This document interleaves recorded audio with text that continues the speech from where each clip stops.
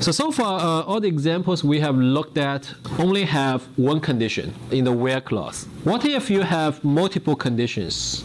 If you have multiple conditions, then you have to use Boolean operators. And there are three Boolean operators. One is AND, another is OR, and the another one is NOT. For example, select the product description, product finish, standard price from the product view, where we see a parenthesis. In the mathematical operations, you always process what's in the parentheses before what's outside the parentheses. As you can see here, it says product description like percentage desk. Okay, so it means that in the description, it needs to include the word desk, or, so this is the Boolean operator, or the product description like percentage table. So it means, the product description has to have the word table in it. What this statement is saying is, we want to include all the desks and all the tables, right? Because we are using the OR operator here. Then there is another condition, and the standard price must be greater than 300. So basically what it's saying is the condition to include the record would be they have to either be a desk or a table, and the price has to be greater than 300. It can get somewhat confusing if you have too many of these Boolean operators in your statement. The easiest way to understand this Boolean statement would be to use a Venn diagram, as you will see in this slide here. In the Venn diagram, you will draw these circles, and it will help you to understand what will be included and what will not be included in the result.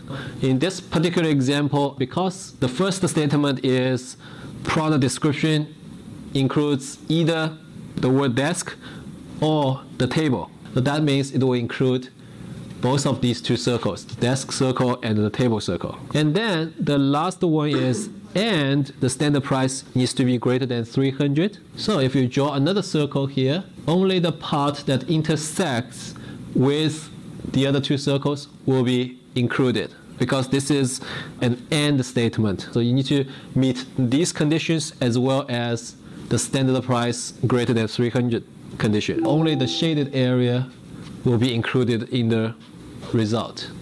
Let's revisit this statement here. Let's say if we do not have the parentheses here. Let's say if we get rid of the parentheses here, what will happen? If there is no parentheses here, then what will happen is the SQL statement is going to process the AND Boolean operator first, and OR next. So what will happen is, again, we can use the Venn diagram to draw this. The SQL statement is going to process AND first and then OR next. It will first look for this AND. It will first process product description like percentage table and standard price greater than 300. Okay, let's say this would be tables and greater than 300. So when it processes this AND statement, it will get this as the result. Okay, and then it will process OR, which is product description like percentage desk. Then it will add desk here. Since it's an OR, it means that it will include everything that's in the desk and plus whatever that's here. So the result will be this whole thing here. So as you can see, if you forget to put the parentheses, the result is going to be very, very different. So the order of processing for these Boolean operators will be NOT will be processed the first, and AND will be processed the next, and OR will be processed the next. Right? So what if we do not have the parentheses here, and we have where product description not like percentage desk and or product description like percentage table and the standard price greater than 300. Okay, so what will happen is it will first look for things that are not desks. Let's say this is desk, this is everything. Okay, so first it will look for this, not desk, and then followed by AND, which would be the table that are greater than $300, and then it will look at all. So it will be everything out here plus this part.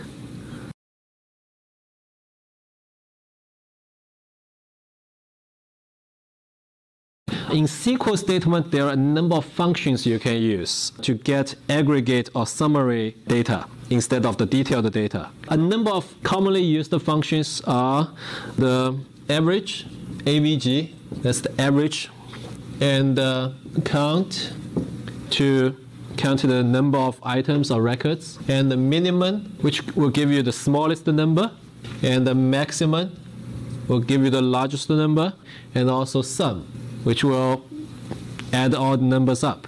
When you use these functions, the syntax are all the same.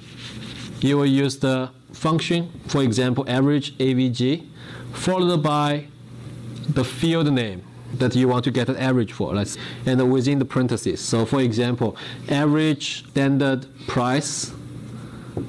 Okay, so this will give you an average of all the prices.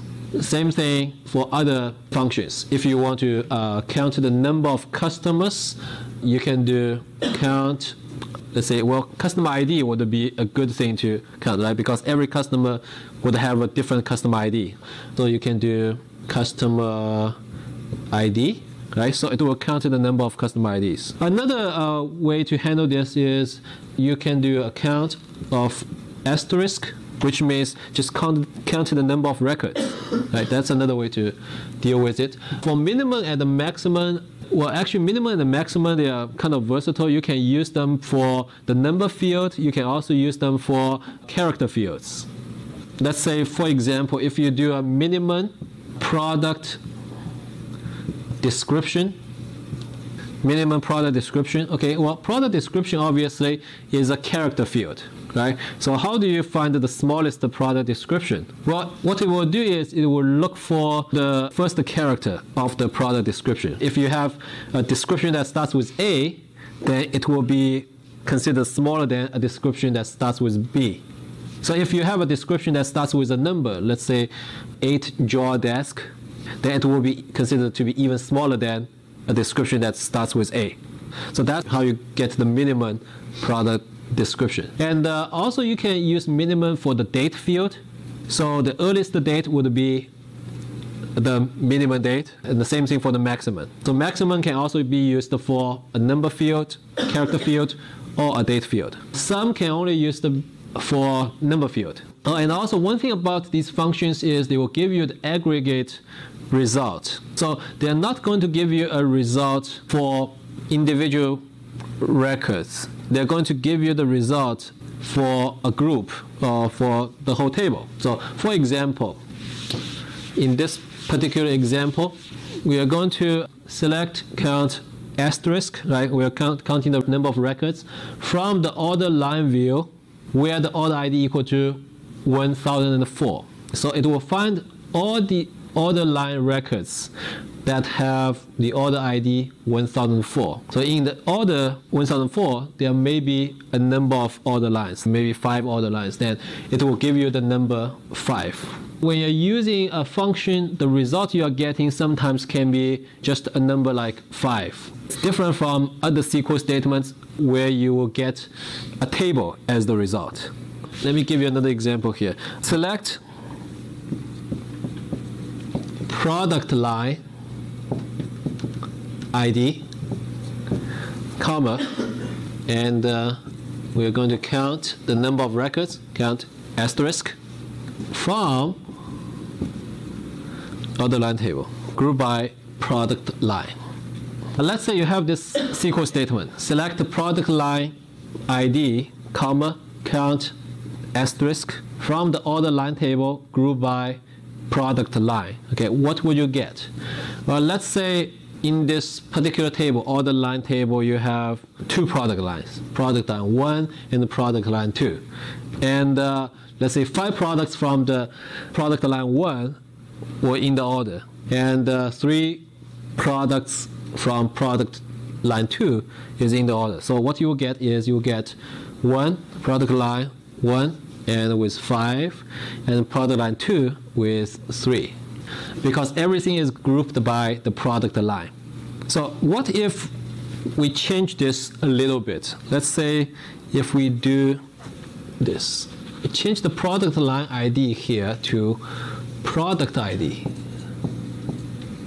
And the comma, count, asterisk, from order line table, group by product line. Okay. What are you going to get from this SQL statement? In this case, you are going to get an error message because this SQL statement will not be processed. The reason is because, well, when you're using an aggregate function like count, it's really counting for a group. But the order ID is really for each record. So you have two fields here at different levels. One is a record level field, and the other is a group level field. So you cannot really list these two in the same result. But previous one, we have product line ID, which is also a group level result, product line 1 and product line 2. But in this case, product ID is record level result. So that's why there is inconsistency there, and so you will actually get an error message. Next example here is using something called in. In this case, let's say we want to sort the results first by state and within the state by customer name. In this SQL statement, we have select customer name, comma, city, comma, state from customer view where the state in Florida, Texas, California, and Hawaii. What it means is, well, we want to get a list of customers who are from Florida or Texas or California or Hawaii. As long as the state is within these four choices, then we want to include the customer. So that's the in statement. Obviously, you can use a number of equal to statements to replace the in. You can say where state equal to Florida, or state equal to Texas, or state equal to California, or state equal to Hawaii. In is just a simplified way to do that. And also there is another statement called not in. You can also do not in. So if you say where state not in, parentheses, Florida, Texas, California, and Hawaii, then what will happen is it will give you a list of customers who do not live in any of these four states. And then the other clause here is order by. Order by clause will sort the results of your SQL statement. You can actually have multiple levels of sorting. In this case, we are going to first sort everything by the state. And within the state, we are going to sort the records by the customer name. So you actually can have multiple levels of sorting here. And the same thing for group by. For group by, you can also have multiple levels of groups. For example, you can say group by customer state and the comma city. Within the state, it's going to group everything by city. In this slide, it talks about the scalar aggregate and the vector aggregate. The scalar aggregate only will give you one result, while the vector aggregate will give you multiple values in the result. And the way to get the vector aggregate is to use the group by clause. If you group it by the customer state, then for each state, you're going to get a result. If you do not use the group by, then what you're going to get is you're going to get just one result for the whole table. Now, having. This is probably the most confusing thing for beginner of the SQL statements. Having is really the where clause for the groups. So it must follow the group by clause. If you see a SQL statement that has having clause but no group by, you know that it's going to get a syntax error. In the having clause, usually you will use aggregate functions.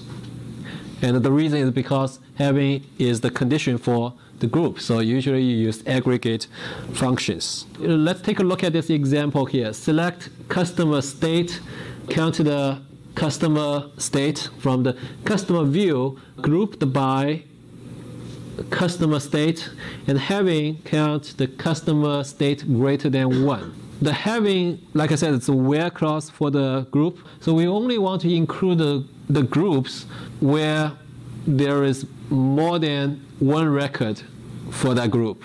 That's why I count customer underscore state greater than 1 here. Say if you have a state in which you only have one customer, then that state will not be included in the result. Only when there is more than one customer, then it will be included. Let's say I want to list all the customers from states where the average customer age for that state is greater than 30, and order the result by state and city. I want to list all the customers from states where the average customer age for that state is greater than 30, and order by state and city. Okay, so how would I write that statement? Select, list the customer state, and I probably want to also list the average, let's say age, from the customer table or view, and the group by the customer state, and having average of age greater than 30. What it will do is it's going to first group everything by the state, right? So you have a group of customers for, let's say, Hawaii, a group of customers for Florida, and so on. And then it's going to calculate the average age for each state. Let's say for Hawaii, the average age is 28. And for Florida, it's probably a little higher, like 55. Well, in the result, you will see Hawaii, the average age is lower than 30, so it's not going to be included in the result. But Florida is greater than 33, right? So it will be included in the result. If you have another state, let's say Texas, let's say if the average age is 35, then it will return Florida 55, Texas 35. The next slide is about view. View is also a very, very useful tool in SQL. We talked about view in the previous chapter, and we called it user view, right? And the reason why we call it a user view is because a view is usually associated with a particular user. But it doesn't mean that a view has to be associated with a particular user. A view can be associated with a particular application. It can be associated with anything. Different users in the company may have a different view of the database. They may see different parts of the database. Another concept that's important for you to understand if you want to understand the view is something called the base table. Base table are the tables containing the raw data. So in the database, let's say in that secondary storage device, hard drive, you have the base tables. These are the tables that are actually being stored in the hard drive. Views are just the table structures. For example, it will say, well, in this view, we have the customer ID, we have the customer address, last name, first name. That would be our view. It's a table structure. It doesn't actually include any data. All the raw data are included in the base table. So when you need to access the view, what will happen is you will access this table structure, and then the view is going to go to the base table to get the data to populate the view. So the result of the view is actually just a table, like the base table, right? However, it's not physically stored on the hard drive. So that's the main difference. There are two different types of views. One is called a dynamic view, the other is called a materialized view. A dynamic view is a virtual table, as I just described. It only has the table structure, and it's only created dynamically upon request by a user. Right? When the user requires this view, it will get the data from the base table and create this view. Then the other type of view is called the materialized view. Materialized view is a copy or replication of data, and actually the view is stored on the hard drive. So this is a different type of view. It's a view that actually has data in it and is stored on the hard drive. So why do you want to use a materialized view sometimes? Well, mainly for performance reasons. If you want to access this view very frequently, let's say 200 times a day, very frequently, then it makes sense to have a materialized view here, because this way you don't have to dynamically populate the view every time the view is being accessed. So you already have the view physically. So for performance reason, you may want to have a materialized view. The problem with this materialized view is because the data in the view is really based on the base table. So let's say if the base table's value is changed, data is updated, then for materialized view, you have to update the materialized view also, in order to make sure that the data is consistent with the base table. But for dynamic view, well, since there is no data in it, the data will only be populated when the view is requested, then you do not have to do anything when the base table is updated. So the dynamic view will always have the most up-to-date data in it. If you update the dynamic table, will the data go to the base table? Yes. In most cases, that will be true. You can actually update the view and have the change taking place in the base table. But if there is a restriction on the update for the view, then you wouldn't be able to update the view. You have to go directly to the base table. So that's the difference between these two types of views. So why do we create views? Well, for a number of reasons. For example, for security reasons, because we only want the users to see the data they are supposed to see and not the data they are not supposed to see. So we create these views. And also, sometimes we want to simplify query comments because, well, sometimes we need to write a complicated query, and it will take a number of steps to get to the result that we are looking for. So we can actually create a view with the intermediate result, and then just perform query on that view, so that we don't have to go through 5 steps to get to the information we want. Only have to go through maybe 2 steps. So that's other reasons for creating views. To create a view, you use the create view statement. In this slide here, we have an example of the create view statement that's going to create a view of the more expensive products in our product table. Create view followed by the name of the view, expensive stuff view. As is the keyword here, followed by a select statement. Here we're going to select the product ID, product name, unit price from the product table where the unit price is greater than 300. So that means from the product table, we are going to choose all the products that are more than $300 and put all these records into the view called expensive stuff view. So that's how you create a view. And then there is also an optional clause here called with check option. Okay, so what does this with check option mean? Well, let's say you create this view called expensive stuff, and you have a number of records here. Let's say you have a desk costs $325, and you have a chair that's $500, and so on. Because all these products meet the criteria of unit price greater than 300. Well, let's say you decide that your desks are going on sale. You are going to reduce the price for the desk to $295. You are going to update this record in the view. You're going to say, okay, I'm going to update this desk to $295. All right, when you try to do this, you are going to get an error message from the database management system. And the reason is because now this item, desk, no longer meets the criteria of price greater than 300. So that's what this with check option means. It will restrict any action to update the record to make the record not meet the criteria. If you don't have with check option, then it will allow this update. So what are some of the advantages of the views? First of all, it simplifies query comments.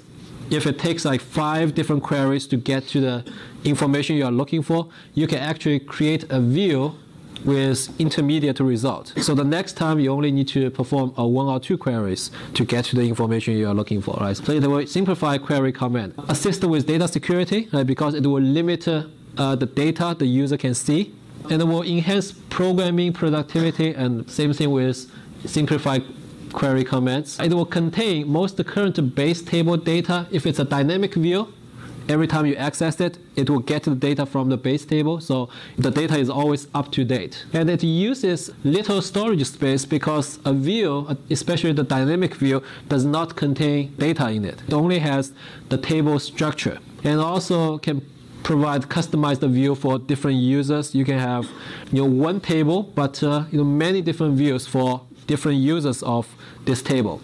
And the last advantage is probably the most important advantage, is that it establishes physical data independence. When you create a view and when you perform actions on the view instead of the base table, it separates the physical data from your application. So it creates physical data independence. So why is that an important advantage? Well, let's say you have a database that has a number of tables, and then you create a view that gets data from multiple tables.